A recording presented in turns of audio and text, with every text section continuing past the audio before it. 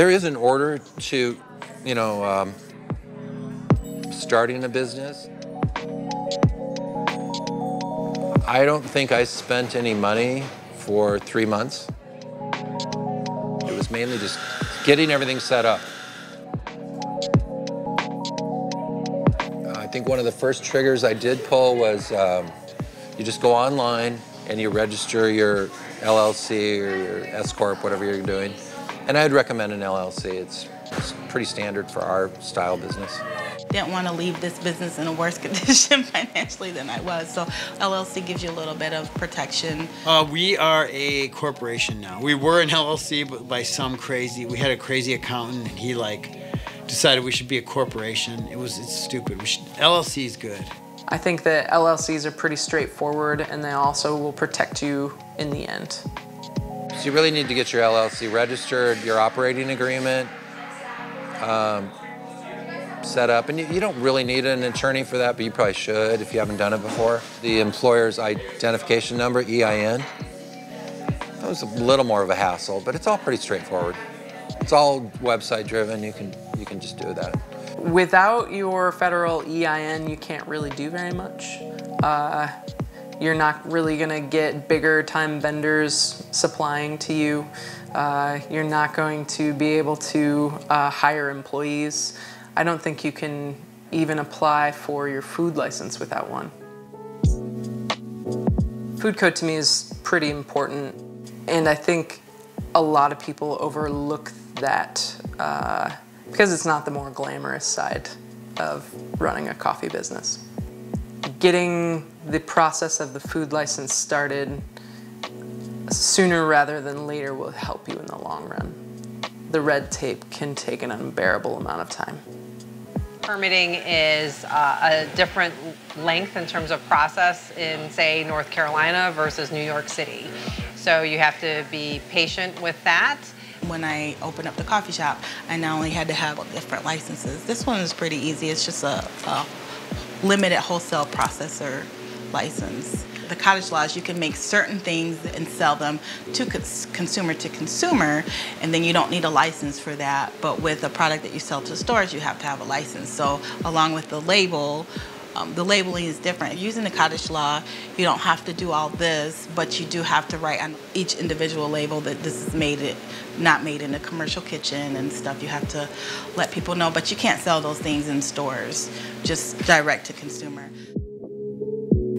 I think people make the mistake of seeing the health department their enemy versus their support system. Lean into them for advice versus doing something and then asking for them to come check it out. You could get shut down for a couple days while they figure out whether they liked what you did or not, but if you had involved them in the process from the get-go, it'd be a lot less painful. And also they could help you find equipment for the things you're trying to do. Your budget is going to dictate to you exactly what sort of building you can buy or rent. Definitely having street level visibility is super important in choosing a place. It's also going to be a little bit more expensive, but that's something you should work into your budget most definitely. If you can get an A location, get it, because another thing it does is it pretty much safeguards you against competition. Let's say you take a C location and you build an awesome business. Somebody comes in and takes the A location, they're going to siphon away a ton of your traffic because it's just easier to get to, it's a better location, it's more convenient, and there's not a thing you can do. You can't combat that with advertising, you can't cut prices. It's not why people go to cafes. We look at locations that have great visibility, also the ability for people to get to the location. So either they have a lot of parking or there's public transit that brings them there. We also look at the surrounding tenants. We would like tenants, other businesses that are high volume, high traffic. So restaurants, hair salons, stuff like that. We're also looking at very specific parameters for the interior for architectural purposes.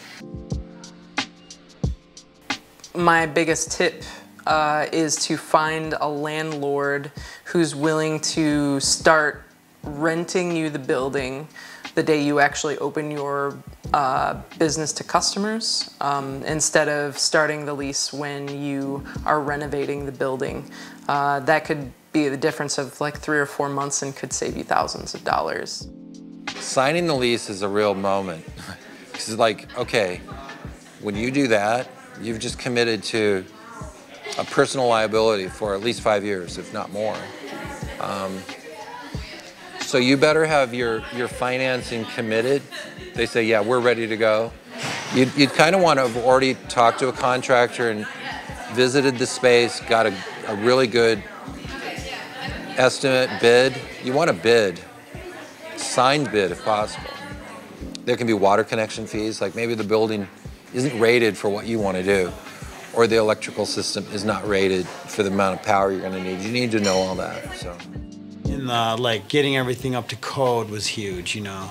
Like, I mean, when you take a building that doesn't have floor drains, you have to like chop the floor out and put floor drains in and figure out that whole thing. I'm good at that now. You know, I know who to call. You got your list of contacts has got to be long.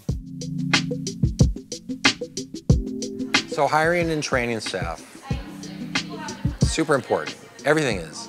If you're going to go into business, there's not one thing that's unimportant. So location, location, location, we talked about that. Make sure you're funded right. So you get to the point, you know, 4 weeks before you're going to open, you need some staff. It'd be a travesty if you didn't hire the best people and train them right. I put a number on it once. It's about $10,000 if you make a mistake hiring a manager. For a regular barista, it's about a $2,000 mistake. So it's super important that you interview right. And then training, same thing. You know, if you've hired the right person, the training's going to be a lot easier, and they're going to get it, and they're going to flourish. All the responsibilities and tasks that have to be done in the store can be trained. But what you can't train is someone's personality. So we really talk about how you're hiring that personality. You want someone to be friendly and outgoing and engaging, and you can't turn a shy, you know, introverted person to be that person that talks about your coffee and knowledgeable about your tea and feeling passionate about certain products. So we really talk about hiring the personality, and then we can train. Every franchisee can train them on all the different tasks that have to be done in the store. You know, that you can go back to the question you asked earlier, do you regret anything? Yeah, I regret that we didn't train people at all. Like, we were just like, I would be like, oh, you're cool. Like, I would just hire people if they could breathe, basically. I'm the worst at hiring. Like, I'm just like, oh my God, you seem so cool, let's go. And then the development of our staff too, you know, create jobs that are so good that people are just like, damn, I love working at Roost Roast. I want to get a job at Roost Roast. It's hard to get a job at Roost Roast. I mean, that's another huge thing. Like, become the place that people want to work. If you've set up a culture that's friendly, fun, honest, trustworthy, expectations are in line, you know, with what people would reasonably assume, you treat them well, people are going to want to work here, and that keeps our costs lower and sales up. Customers are happier. Did I make it sound important enough?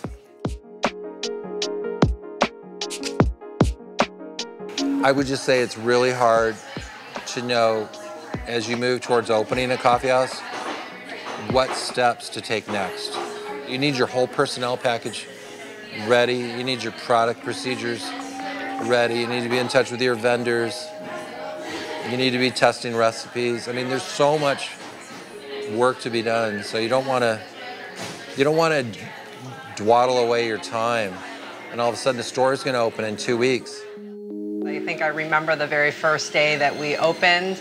We were, you know, getting everything ready, and we ordered a ton of product, and we expected that the day we opened there'd be lots of people coming into the cafe, and we all just stood there.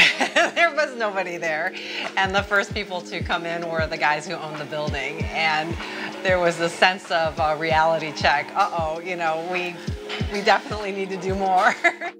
The first launch. It was like Art Hop, which is a popular event here. So that was kind of my official test. I sold there. I remember selling 10 bottles, which was $100. And I was like, oh man, there might be something to this, you know? But I was giving out samples and doing a demo. So that was kind of it. But the next day was like the big official launch where my son just graduated. He was there. We opened the door to the car. The first case fell out and a couple broke, and I was like, my God, because I like signs, and I was like, that's not a good sign, but we're just gonna do it anyway. That makes sense, you know, the universe has jokes, so let's just do it. And I don't remember, I probably made a couple $100, and I know my mind was blown at that time. I remember giving my son like $10 after the market, and he was like, what's this for? And I'm like, right, just here. Opening day, I would say just any cafe I've ever opened is similar, but I'll tell you about the one here. It was December 27th. It was really cold. We got here, I'd say 20 minutes after we opened the doors. Somebody came in, ordered a coffee, and we're like, your dollar's going on the wall. Can you sign it? And she's like, oh, I'm the first customer. When'd you open? This morning. And then it just starts going. So I think be really open about what you're doing. Invite people in during construction. You know, do some preliminary social media about the progress. You know, the more you tell people what you're doing, the better, because you're letting them get involved.